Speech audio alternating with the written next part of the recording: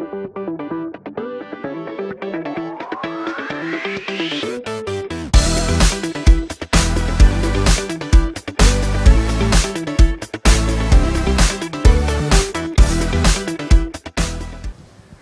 afternoon. So I'm here to present our NACO paper on entity linking, especially in the context of social media, for example, microblogs. So this is a joint work with Dr. Chang from Microsoft Research. So first, let me briefly introduce our problem. So we are working on entity linking microblog. Given a short message, such as a tweet or a Facebook message, we want to map entity mentions in this message into some predefined entities. For example, entries in Wikipedia. Every entry in Wikipedia can be considered as an entity. Here is one example. Suppose we are given this tweet, then we want to recognize US and Clinton as entities in Wikipedia. So in particular, we are interested in a few types of popular entities, such as person, location, organization, product, and so on. And we are also doing this in an offline setting. Basically, this means that we collect a set of tweets in advance, and we do all the processing offline instead of doing it in an online streaming setting. Why is entity linking so important? The motivation of our problem is to enable intelligence gathering. For example, in market analysis, if we want to do some sentiment analysis for a product, we first want to locate those tweets that containing this product, containing mentions to this product entity. However, if we only search or get those tweets based on keyword matching, it's going to be ineffective because of the ambiguity in the keywords. So there are two particular challenges in social media messages like tweets. First, they are noisy and informal. So if we apply in-depth NLP analysis, it's going to be difficult. And the second thing is that tweets are generally very short. So we don't have sufficient context to make, to disambiguate the words. So let's look at one example. So the word Washington is a very common keyword for three different entities. One is Washington, D.C., the capital of the US, and the other is the Washington state. And possibly it also refers to a sports team. And another example is the keyword Spurs. So this keyword alone, it can actually refer to two different sports teams. One is a basketball team in the US, and the other is actually a soccer team in the UK. So if we just use the keyword Washington to retrieve tweets, to match tweets, we will get an intensity profile over Washington, in this case over the course of 1 month. But there are a few questions about this. Are these different peaks refer to different entities, whether they are referring to the state or the capital or the sports team? It's unclear. And the second thing is that does a single peak in this intensity profile means a single entity or a mixture of different entities? It's also unclear. So in our approach, we propose to leverage spatial temporal signals associated with tweets to improve entity linking. So let me first share our observations and the intuitions. The first intuition is that the prior of the entity actually changes over time or space. So let's look at an example here. So the mention of Spurs in the US, actually 91% of the mention Spurs means the basketball team. But in the UK, the same mention, that means the basketball team is only correct in 8% of the cases. And the similar observation can be observed for different time periods. In some time periods, one entity is more prominent than the other. And the second intuition is that we have different surface forms, and some surface forms are easier to do entity linking. So let's look at another example. So we have two possible surface forms. One is Clinton, the other is Hillary Clinton. So obviously, Hillary Clinton is a much easier task than Clinton alone, which can mean either Hillary Clinton or Bill Clinton. So we are going to exploit inter-tweet interactions to use those easier surface forms to help those harder surface forms. So here's our formulation. Basically, in traditional entity linking, we just predict an entity based on the message itself and the anchor text, which is a surface form. But here we introduce two additional conditions, which is the time when this message is published and the location, that is where this message is published. So by doing some manipulation, we make a conditional independence assumption here, which says that given an entity, how it is expressed, or how it is expressed is actually independent of its time or location. Of course, this isn't true in every cases, but we make this assumption in general because how an entity is expressed is much more influenced by the entity rather than by the time or location. And the intuition of our formulation is to leverage entity priors across different time or location. So our intuition is that if an entity is prior at a given time and location is higher than its unconditioned prior, then we make that entity more likely to happen. So let's look at this formulation. So in this formulation, which was presented in the previous slide, we have three different terms. The first term is to predict an entity based on the message and the anchor text itself. So we can actually use some existing model that do not model spatial temporal signals to capture this term. And the last term is actually the prior of this entity, and we actually use Wikipedia page view statistics to estimate this term. So the major problem now is the time and the location conditioned entity prior. And there are two challenges associated with this estimation. The first challenge is that we do not have large-scale entity annotations. So it's difficult to resort to a fully supervised method. So instead, we use a unsupervised method, or maybe we call it a weakly supervised method. So first, we use an existing model, which we call it a base model, to tag unlabeled tweets. These tweets are given with time and location information. Second, using those labels given by the existing model, we aggregate tweets tagged with a specific entity for any given time and location. Then we update the prior of this entity conditioned on the time and location using those aggregated tweets.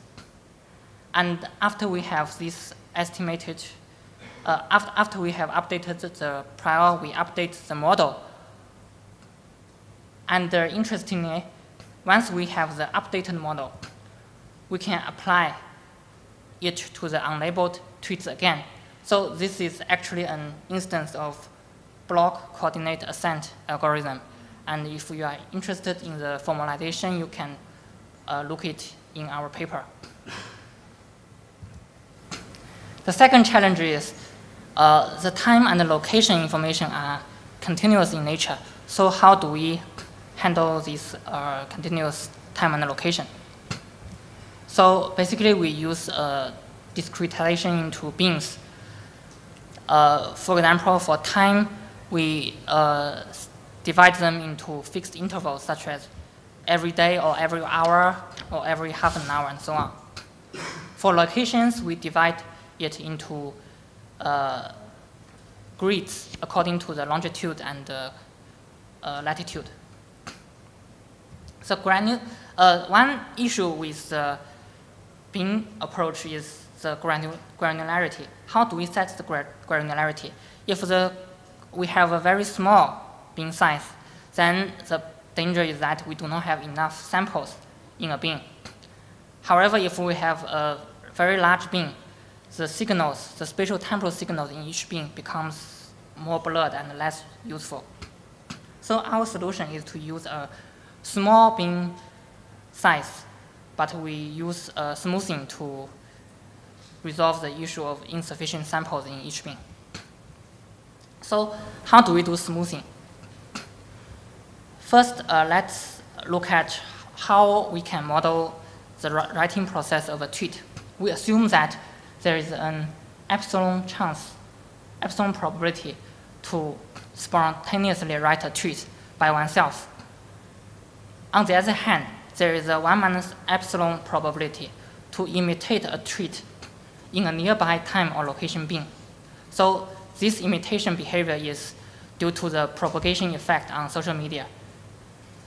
So imitate, which bin do we choose to imitate follows a polynomial decay, which means that the farther the bins are, the less likely we will choose that bin. So we can organize the bins into a network. The bins will be interconnected based on their distance in time or location. So basically, we can obtain a smoothing model whereby we smooth the entity prior in each bin using its neighbors on the graph. And furthermore, we make an additional conditional independence assumption on the time and the location. So basically, if we use bins over time and location jointly, we have a data scarcity problem. So here we assume conditional independence of the time and the location. So we use bins over time and location separately. So finally, let me present some empirical results. So first, let me describe the data set. We use tweets from a 1 month period during December 2012. And we focus on tweets from verified users only. This is because tweets from regular users are noisier, most of them containing small talks, so they are not really helpful in, they do not really contain a lot of entities.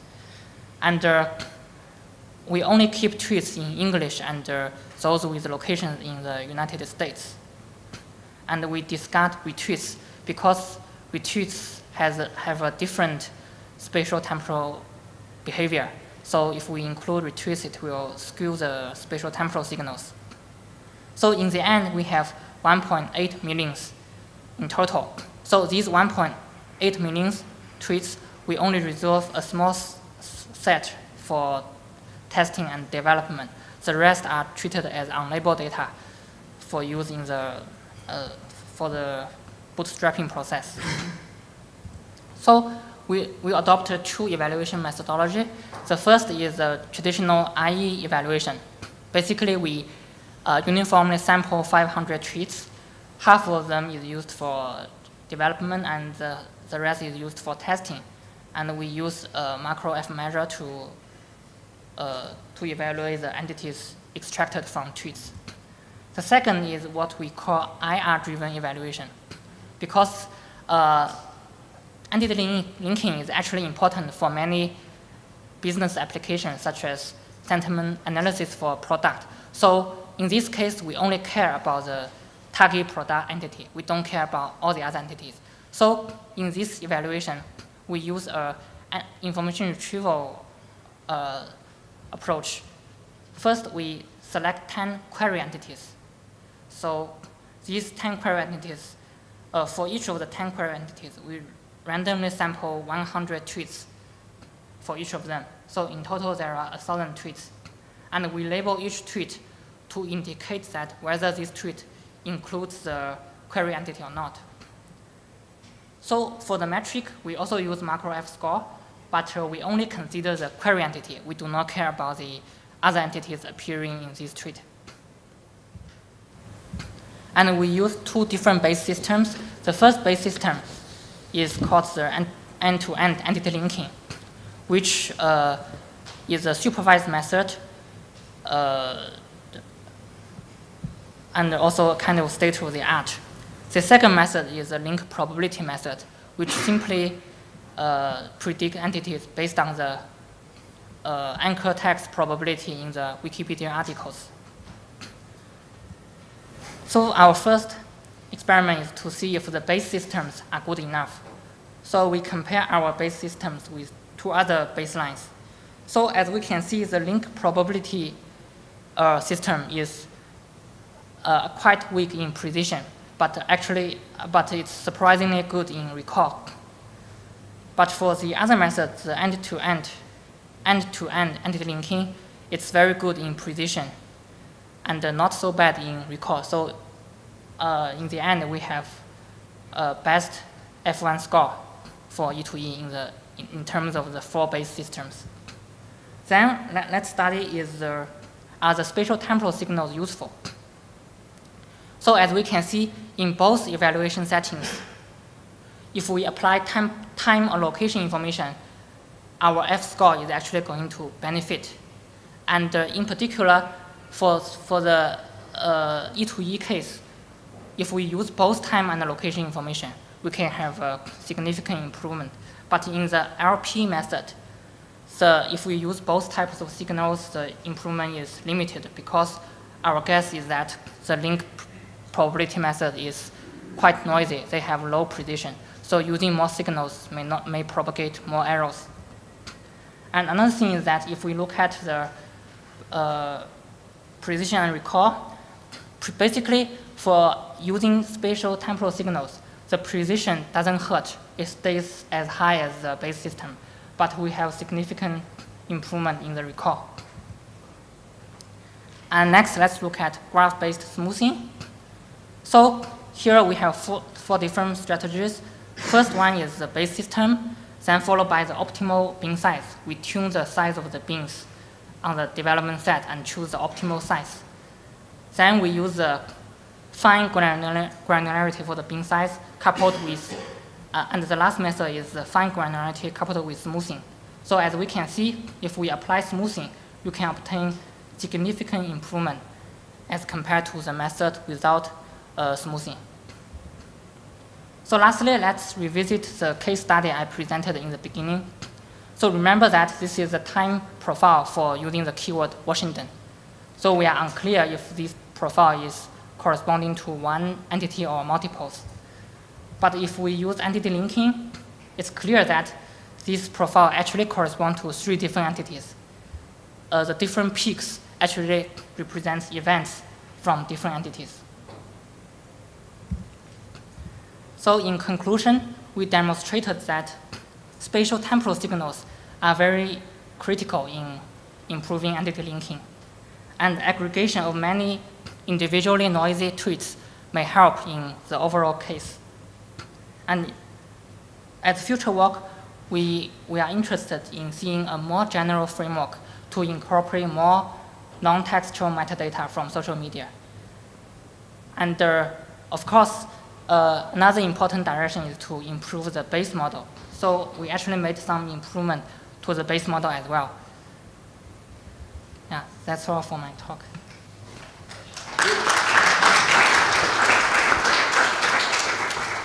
Questions, I think.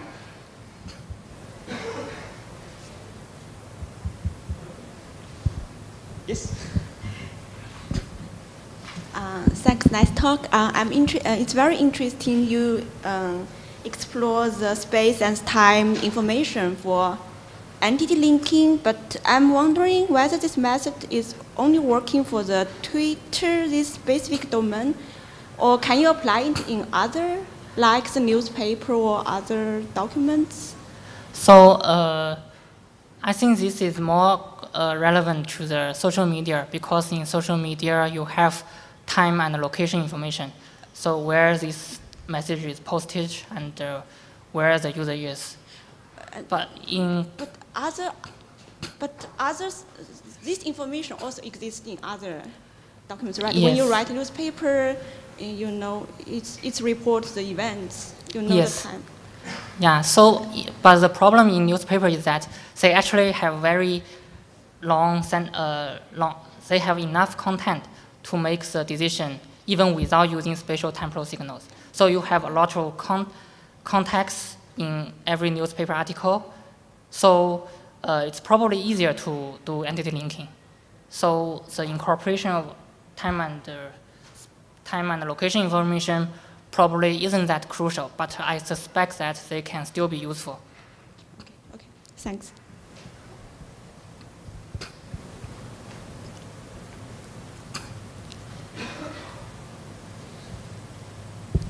Thank you for the nice talk. Actually, I have two questions. First, how you estimate that like time-based prior or time-spatial-based prior? I mean, from 1.8 million tweets, right? This is what you said? Yes. And those are not annotated, right? These are unlabeled without any annotation. Unlabeled. No, unlabeled. Unlabeled. Huh? Unlabeled, yes. Yeah.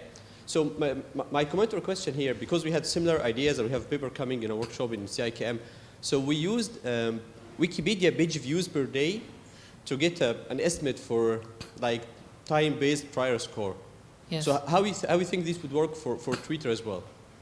So in our exploration, we actually find out that the spatial temporal behavior of Wikipedia isn't exactly the same as Twitter. So there may be some delay in time or some inconsistency in the Wikipedia and the Twitter data. So I think it's still better if we can leverage the time and location information from the tweets directly. Yeah, but if it's delay, you can just shift the time, right? We would like to do it like on online manner. Yeah, possibly.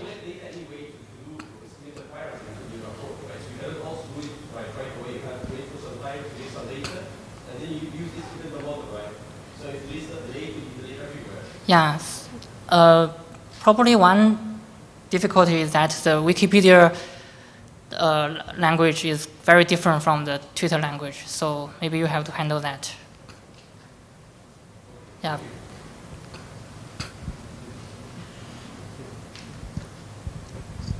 Hi, actually thanks for the nice talk, and actually I like the clever idea about using the time and location to distinguish between different entities. But actually this is a good, I was going to ask about this slide exactly. So are looking only for the geotagged tweets? So we actually look at two types of tweets. The first type is those tweets with geotag, like those posted using a mobile phone. They have a GPS coordinates. The other type is using their profile information. So if we can't obtain a GPS coordinates, then we load their profile, and some people will write their location in the profile, and we map that location to a coordinate. So what is the percentage of this in your test set or your training set? So for the GPS tagged tweets, that's about only 5%.